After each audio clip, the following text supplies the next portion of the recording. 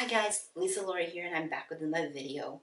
I'm going to be doing a monologue called First Steps by Larson.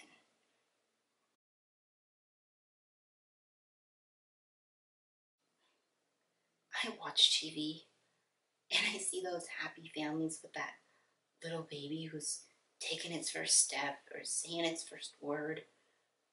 Them folks make such a big deal out of those things.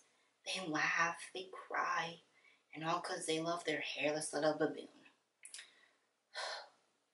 And I sit there all the time and wonder, who was there when I took my first steps? Who was there when I said my first word? I doubt if my first word was mama or papa. I'm sure it was 4 letters though. I don't care about them, and they don't care about me. But who really cares anyway?